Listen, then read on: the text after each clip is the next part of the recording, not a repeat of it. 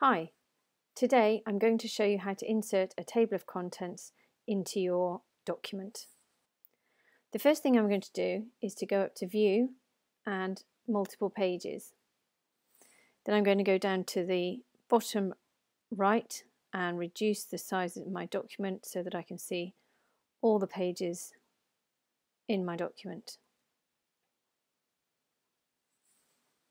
So what I want to do is insert a table of contents between this cover page here and this first page here. But to ensure that all my contents have page numbers, I'm firstly going to insert page numbers. So I'm going to go up to Insert, and then I'm going to go across to Page Numbers, go down to Page Numbers. I'd like my page number to be at the bottom of the page, and I'm going to go for the center. And I'm not going to check the first page because I don't want my page number on my cover page. Press OK. And now you can see page numbers come up on each page. You can go in and format these page numbers by double clicking on the page number, and then you can go up to Home, and then you can play around with the font sizes and the font itself. Then double click into the main document, and then you can now clearly see your page numbers. The next thing I want to do is to insert my table of content.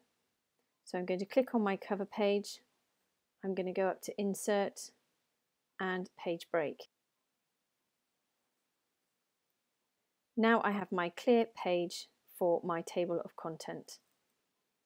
Now in order to get all of these titles into the table, we have to go up to Home, and then we have this band of options up here. But the ones we're specifically interested in is heading 1, 2 and 3. We won't be using heading 3 today, but you'll see the idea by using heading 1 and 2 how you could use heading 3. So what I'm going to do is I'm going to go through my document, I'm going to highlight the first title, then I'm going to press the Command or Control key on my keyboard and continue to highlight each of my main headings. Notice I'm only going to highlight the main headings and not the subheadings. Once you've highlighted all of your main headings, you can then go up and click heading 1. What you'll now notice is that the font size and font color has changed, but your headings are all still highlighted. So whilst they're highlighted, you can go back to your font options.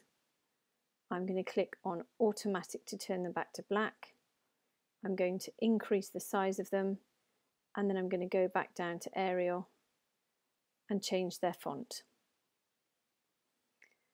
The second thing I'm going to do is to then continue on highlighting all of my subheadings, which are in purple.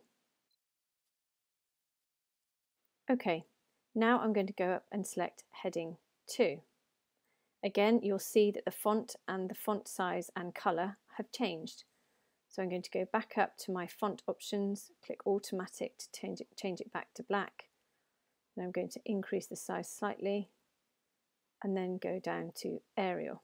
Now, this is where the magic happens. If I now go up to the References tab and I go to Table of Content, I'm simply going to click on the first classic table, but you can choose whichever table you like out of the options.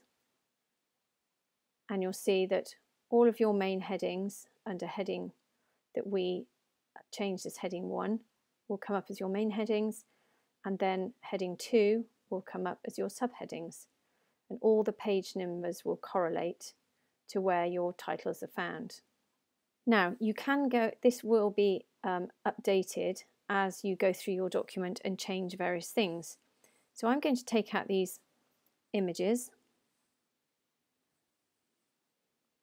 If I've changed my mind, and then I'm just going to pull up my headings so they're at the top of my page, make any other adjustments,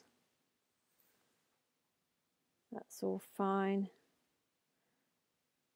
Just going to move these up and down just to show you how this can be updated. Okay, so now I've updated my document, then the page numbers have changed for the various titles. So if I simply click on my table of contents and then I click on this arrow, update table, then that table will be updated with all the correct page numbers. So that's how to edit your table of content. Now you can see I have a cover page, my table of content, and the rest of my document.